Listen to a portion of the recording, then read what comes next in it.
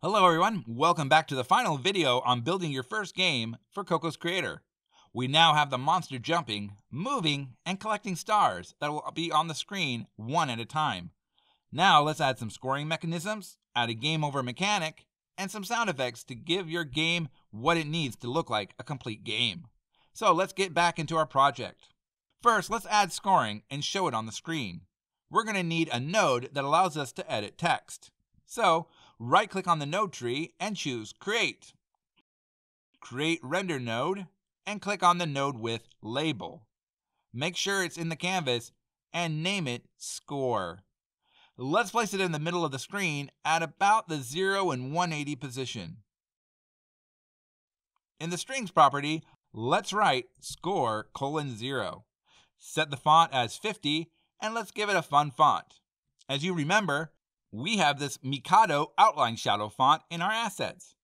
Grab the one with the BF icon on the left and drag it into the font property. And now we have a score in the game. Awesome! Make sure you place the score in front of the background and the ground so it can be seen by the player.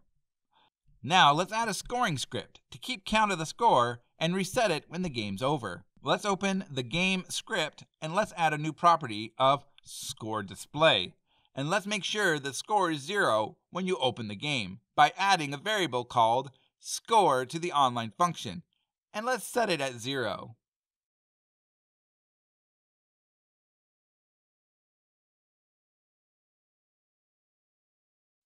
Now we need to update the scores by adding a new method called gainScore inside the update method. Give it a function that adds 1 point to the score and changes the text on the screen. Save the file and let's move to the star script.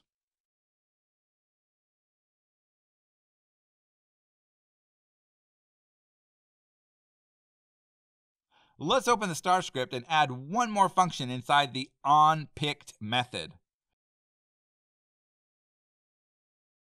Add this.game.gainScore. Now we can call the function from the game script to add at 1 point when the star is picked. Let's save this and test it out.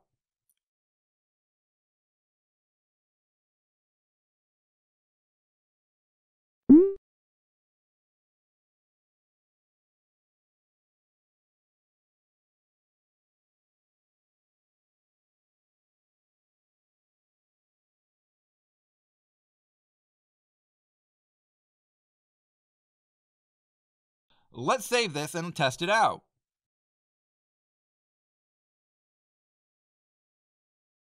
It should allow us to collect new stars and scores add up as we do it. Now that the scoring is done, just 2 more things left. Time to make the game challenging by forcing the player to collect stars before they disappear.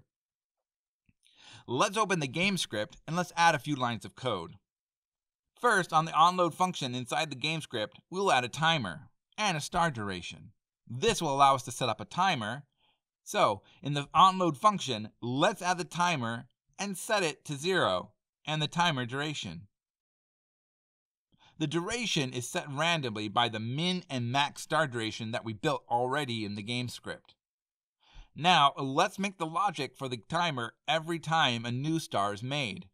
So let's add this randomized number creator to the spawn new star function so that when a new star is made, a new time duration is created as well as the timer is set back to 0.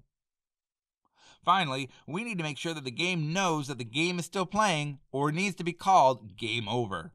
Go to the update function and let's add logic behind this with a check to see if the game is still running or if not, Game Over. If still going on, we need to add time to the timer.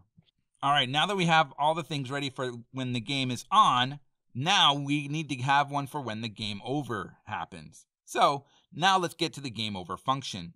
What it should do is it should stop everything and reload the game. Let's do this by adding 2 functions to the game over method. As you can see, we are calling on the director. The director is like any you would see on a movie set. It tells everyone what to do. In this function call, we are telling the game to stop everything and then start over again with load scene game function call, which will start the game back to the beginning. Now that we have that done, save the script and let's move back to the star script. We need the star to show that the timer is almost running out by making the star slowly disappear.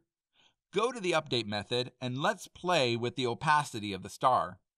By adding these lines of code, we'll be able to have it disappear at the same speed as the star duration.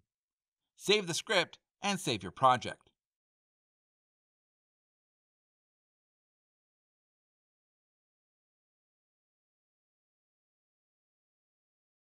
Now, test it out. You have yourself your first game, but we aren't done yet. No game is not complete without sound effects. So, we have two sound effects, one for jumping and one for collecting the star. Let's first complete the jumping sound. To do this, let's add a sound to the player. Open up the player script and let's add a component option called Jump Audio. We're going to call the cc.audioclip, as this is the function that can play sounds. We'll talk more about sounds in the future. Next, we need to add sound whenever the player hops up. So, go to the setJumpAction method and let's add a variable that holds the audio file.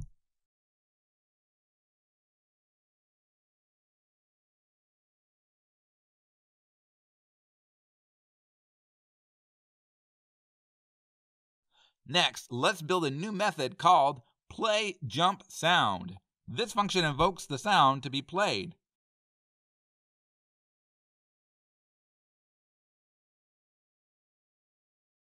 Our final task, adding the star collecting noise. Let's go back to the game script.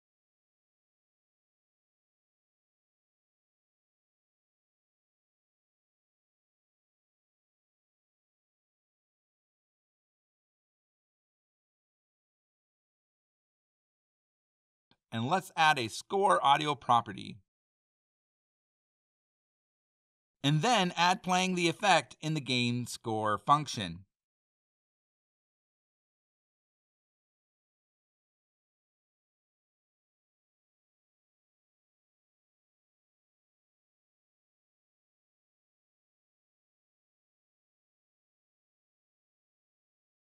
Now, save both the player and the game scripts and go back to Cocos Creator. You can now drag the sounds into the player and the canvas node and save the project.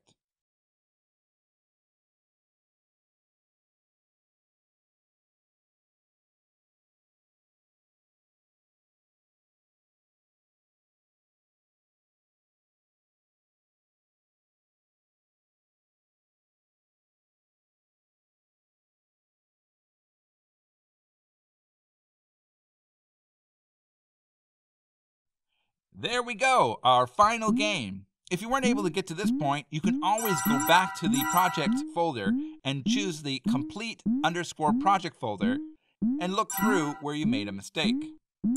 But that's it. Congratulations on making your first game. I hope this series of videos helped you understand Cocos Creator and you'll want to make even more games. If you want to make even more games, check out our forums for more tutorials and ask questions if you have any issues with this or any other tutorial. Thank you for watching. Please subscribe as we're going to be making more tutorial videos in the future. And we always have great interviews with developers using Cocos Creator for their games.